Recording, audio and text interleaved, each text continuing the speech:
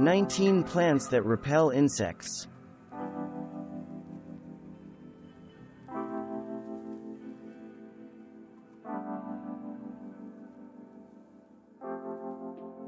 Basil repels asparagus beetle and the tomato hornworm.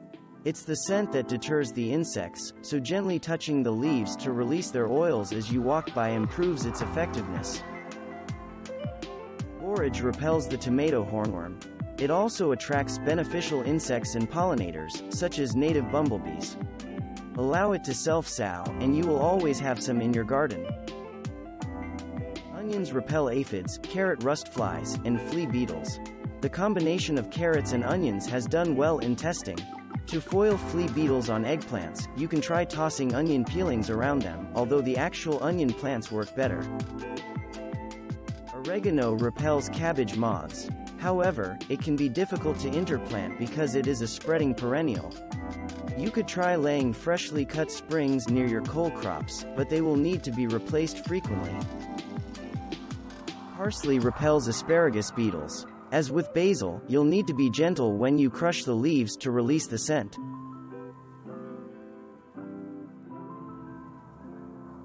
Radish plants repel cucumber beetles. For the best effect, you will need to seed 3 or 4 radishes in each cucumber hill and leave them there to mature while the cucumber plants are growing. Rosemary repels cabbage moths, carrot rust flies, and Mexican bean beetles. Although rosemary is not hardy in all zones, you can usually buy small plants inexpensively at the start of the season, and you can always bring them indoors for the winter, as houseplants. Sage repels cabbage moths and carrot rust flies. Sage is a perennial plant and can be hard to intercrop but is still useful along the border. Common sage works best as a deterrent. Savory repels Mexican bean beetles. Summer savory works better than winter savory and is easier to interplant because it is generally grown as an annual. Thyme plants repel cabbage moths. Most thyme plants are low-growing and double as ground covers in the garden. Although they spread, they are slower to fill out than many other perennial herbs. Useful wormwood repels flea beetles. It also seems to deter mice. Place fresh sprigs near your entryway, to keep both pests out. Calendula, or pot marigold, repels asparagus beetle. It also attracts beneficial insects, so this edible flower is useful throughout your garden. Catmint repels aphids, asparagus beetle, Colorado potato beetle, and squash bugs. The one drawback with catnip is that some varieties can be aggressive spreaders and quickly take over large parts of the garden. Chives will repel aphids and Japanese beetles.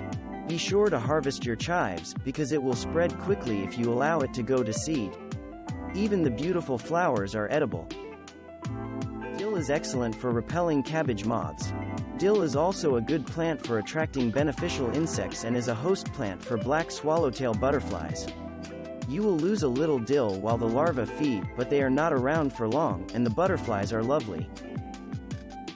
Garlic repels aphids, cabbage moths, and Japanese beetles. Planting garlic under roses to repel Japanese beetles is a classic companion planting technique.